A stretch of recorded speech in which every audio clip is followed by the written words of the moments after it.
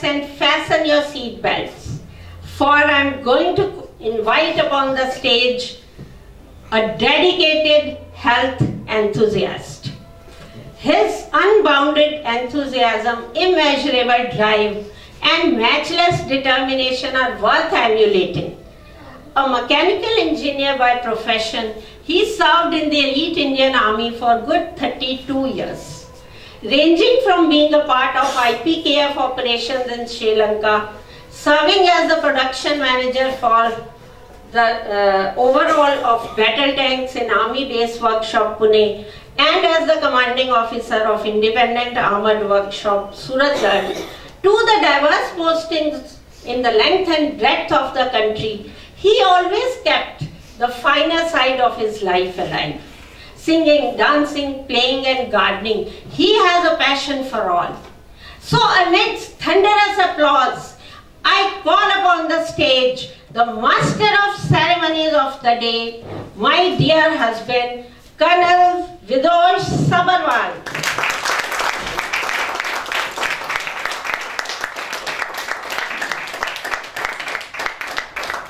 Very good morning. Good morning.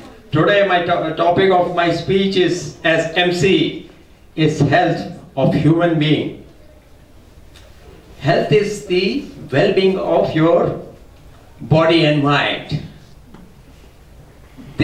You have to remain active and fit to be physically fit. Mental health is the balance and control of your mind.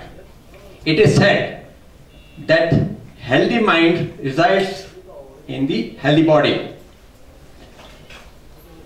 State of mind leads to physical implications. Gut health affects your brain functioning because it has an effect on your brain. The body has enormous ability to heal itself. We have around 5,000 source enzymes. If we exhaust the source enzymes by having bad food, toxins, liquor, and poor elimination, over time the cancer and other degenerative disease develop. Fresh fruit and vegetables have high enzymes, so they taste well. We eat cooked food, but cooked food have got susceptible to heat, so while cooking they get destroyed. Moreover, cooked food remains for a longer time in your body and it becomes a good source of spread of bad cells in your body. So better to eat the food which is healthy for your body.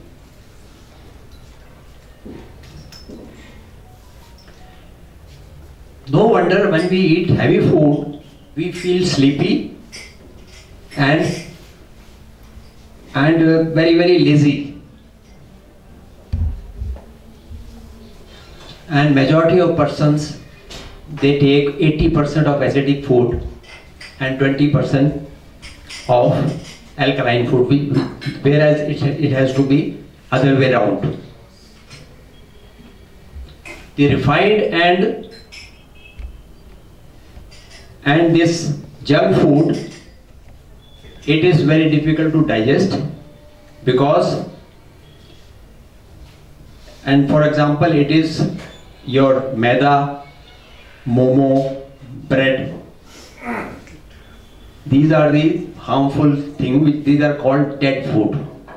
And unrefined food like complex carbohydrates and brown rice, they are live food. Gentlemen, last meal should be light, like dinner. It has to be light and it has to be taken before 7 p.m. because after sunset, your digestion becomes zero. When you eat late, it leads to choking of respiratory tract, irregular breathing, and low level of oxygen in the blood. Another thing is intermittent fasting, which was being followed by Gandhiji. If you take your last meal at 7 p.m. and then you take first meal next day at 10 a.m., so there is a gap of 15 hours. So during fasting, what happens? Your enzymes, they work on to rejuvenate your cells and repair your body. But if you eat late night and sleep, then what happens?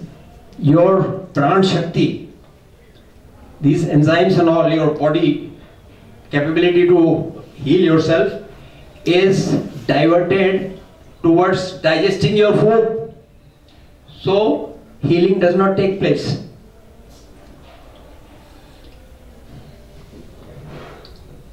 He also followed the principle of frugally eating, that is eating less than your hunger. He called raw food as vital food. Our body, we should not make it refuse bin to store the food and drink the palate likes.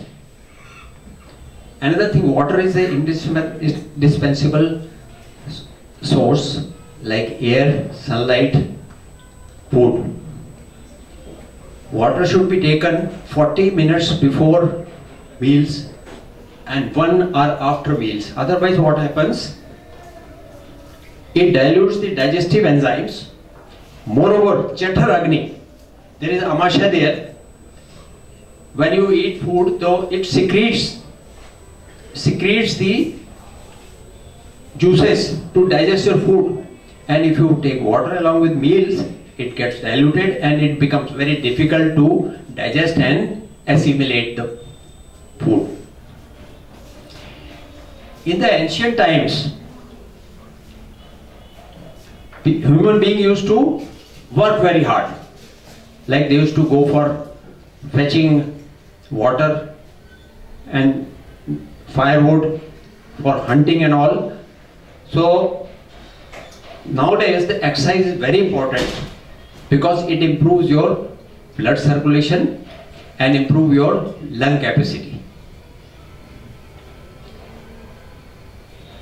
and the stamina, and it facilitates elimination different kind of through your stool, your sweating and urine. Yoga increase the capacity of each part of your body and improves flexibility. Enzymes, the rhythmic breathing oxygenates each part of your cell, each cell of your body. Different type of exercises should be done every day, not the same ones. Now another aspect is sound sleep. Lack of sleep of one day leads to impaired metabolism, irregular breathing and weak immunity. To incite proper sleep, we have to take meals 3 hours before sleep. We have to reduce the illumination in our room where you sleep, and we have to switch off your electronic gadgets and TV. Pranayam and Samadhi, these things, breathing, deep breathing, help you to have a sound sleep. Avoid trans fat, which is found in cooked food and junk food which you order.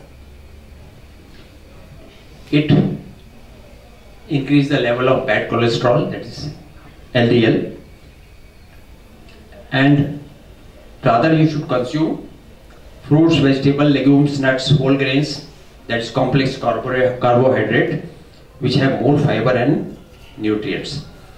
Flax seed, walnuts, celery, grapes, olive oil, spices are health friendly.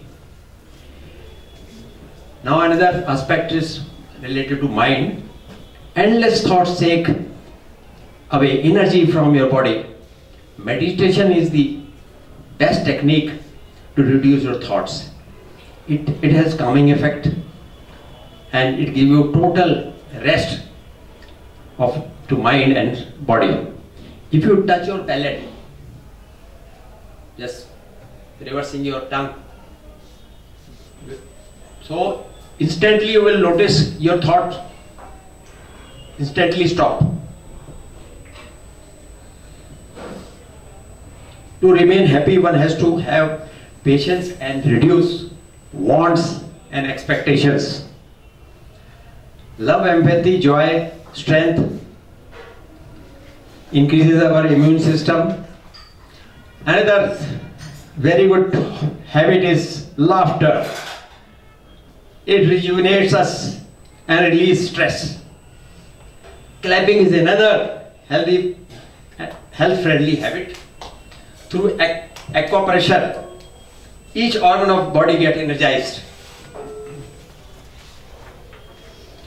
Having balanced diet, exercise and sound sleep, getting sunlight and good water from childhood, we can stay healthy. At the same time, if we constantly generate and emit thoughts of peace, harmony, love, compassion, we will complete the cycle of perfect health. In case human being is physically, mentally, emotionally and internally healthy, he will radiate positivity, bliss to everyone and make the world a beautiful place to live. Thank you.